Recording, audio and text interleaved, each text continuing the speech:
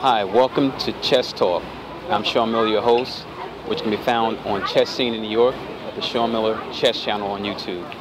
Today, my special guest is Alena Kats. She's a National Master, or I believe she might even be an IM by now.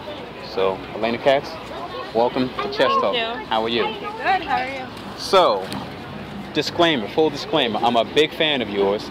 Every time I come to a tournament here in the New York City area, I find where Alena Kats is.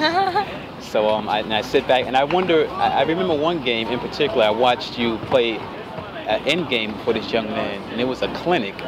And I asked you to send me the PGN, and you never did, so I never got a chance. I never got a chance to go over the game. But anyway, tell us what are you up to now? Well, I am about to start my second year in college. I missed chess very much during my first year, so I played this summer. I did become an IM, and I got my first Grandmaster norm at the North American Junior Championship in Canada that I just got back from like a week or two ago. Yeah, I just want to focus on chess now with all the free time that I can because I missed it so much. Haven't played for about a year before that. Okay, so take me back to when your dad taught you how to play chess. He didn't teach me, but I was taught where I was born in Belarus, and then when I moved to the United States, my dad took over and started coaching me. Okay, did you have any other formal training, or is your dad the only one that really kind of like brought you through the ropes of chess? It's just my dad. Wow. Yeah. How did it feel when you were first able to beat your dad? Was you like, whoa? It felt good. It felt really good. I felt some power over him. He can tell you what to do, but then you can say, okay, Dad, I can still beat you in chess. Yeah, but I can still beat you in chess. Yeah, exactly. Okay. So tell us, just give me a little bit of history about your background, as far as your chess background. What did you like it? When you started teaching you, did you say, oh, Dad, I don't really want to play this game, I want to do girl stuff? I started playing when I was 4. Me and my mom lived in Belarus. My dad was in the United States. So he was kind of telling her, you know, because he has a chess school to this day in Brooklyn on Brighton Beach. So he was telling her, you know, bring her to this coach and start teaching her. And at first I didn't understand it. I didn't like it. I was like, why are you forcing me to do this? But being 4 years old, I didn't have much control over what was going on. And then once I moved here when I was 9, my dad started coaching me, and he's an incredible coach. He made me love the game, and just traveling all over the world to the World Youths and this and that. It was so much fun. It opened up a whole new world for me. So my dad made me fall in love with chess. One thing that you in the chess world in particular, as far as New York City goes, you don't really see a lot of women on the chess scene. Right. Talk to us about that. It's a male-dominated sport, but when you run across women, it fascinates me to, like, wow, there are women out there that actually play and love this game. Yeah, absolutely. I mean, I barely see women playing in chess tournaments, but once I went to the U.S. Chess Champs, just seeing these very strong women play fascinated me, and just watching their games in preparation and seeing that there are very strong women out there made me more excited, gave me more motivation to become an even better chess player. You played at St. Louis, what was that, 2 years ago now? Or 2 years ago, yeah. That's the women's championship. Yeah. Tell us about that experience. What did you learn? Irina Krush was in that field. A lot of strong powerhouse women in the United States. What did you learn from that experience? I mean, that was definitely, I went twice. Those were definitely the best tournaments I've ever participated in. Just the organization and people and the experience was just incredible. And I don't know, I learned that I have to work a lot harder to, become anywhere close to them, because these women spend a lot of time preparing and training and, devoting their lives to chess. And as much as, I have school and stuff, I learned that, I need to have a balance between chess and life. Yeah. outside of chess. I'm just starting to get to know her now, Alyssa, and I won't pronounce her last name, but forgive me, Alyssa. Right. But she's a very sweet young lady.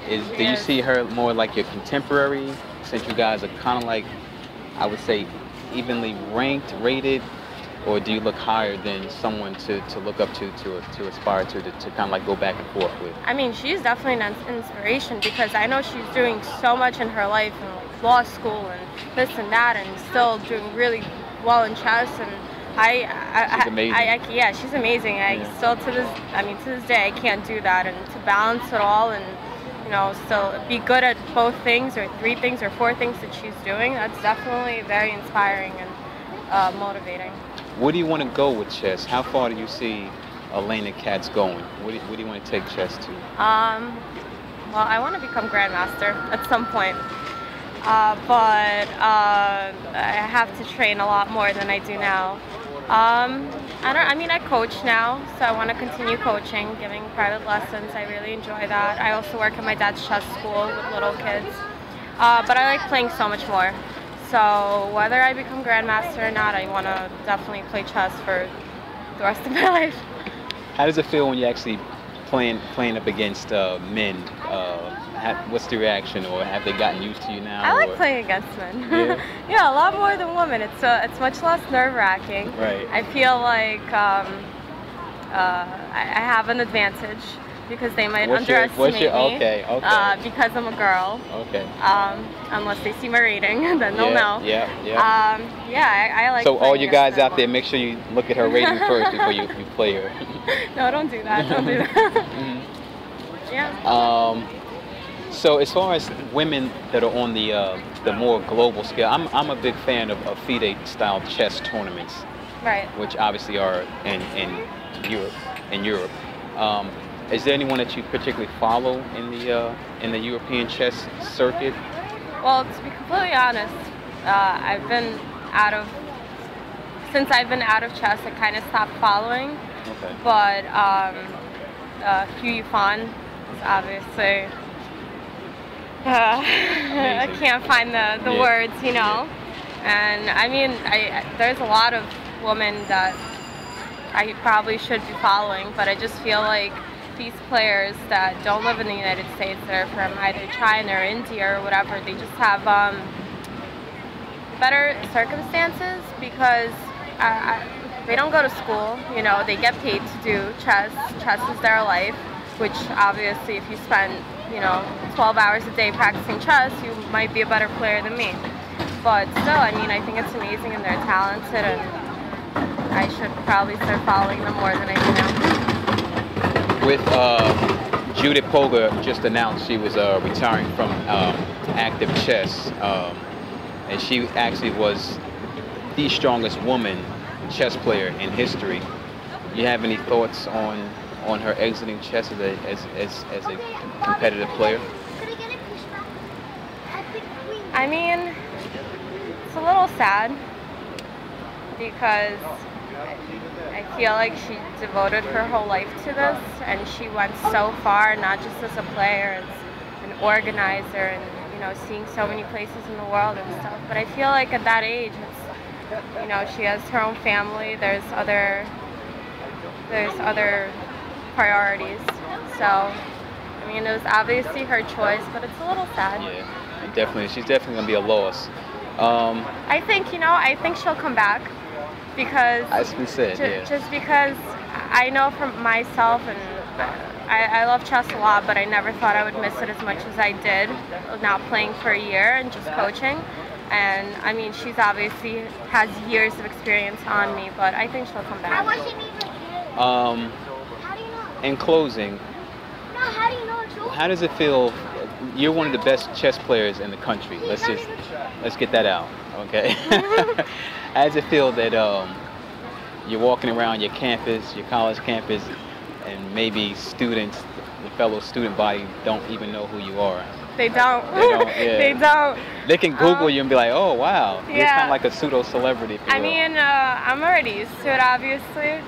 But when I do, meet new people and they find out that I play chess, I would have to tell them to Google me for them Right. to believe me Wow. that, you know, Google me. I actually do play chess. Right, I'm like, yeah, right. Google me. Yeah. Totally. A lot of people can't get Google. Right, right. Yeah. And then they Google and they thought, wow. You Yeah, know, and you exactly. see all this stuff on you. So tell us, what's in the future for you? I mean, you're going to school. What do you want to be? Well, I'm studying speech pathology in school. I work with kids now, so I want to do that in the future, just with speech. Chess is my backup plan. Well, yeah, I have 3 more years of Brooklyn College. They have an amazing program for it, and then graduate school. And I'm hoping to just all the free time that I have devoted to chess and traveling, hopefully. Like by winning this tournament in Canada, I got invited to next year's Pan American. I think it's going to be in Venezuela, so hopefully I can go there. Okay. Well, Alena Kats, it's been a pleasure. I've always been a fan of yours. I'll Thank you. continue to follow you. I know that I typically only catch up to you at the New Yorker hotel. You do, and you catch up to me when I'm losing. Yeah, I know. But sometimes, once in a while, you'll win. You won with the other young man, the master, that you never sent me the game for. We'll have to talk about that off camera. But anyway, Alena Kats, you have a fan here always. I'm a fan of yours, and I wish you all the best in your chess career. Thank you so much. Thanks for stopping by Chess Talk. Thanks for checking us out on Chess Talk. You can catch us at Chess Scene in New York, at the Sean Miller Chess Channel on YouTube. I'd like to thank Brian Park here at the Chess and Games area.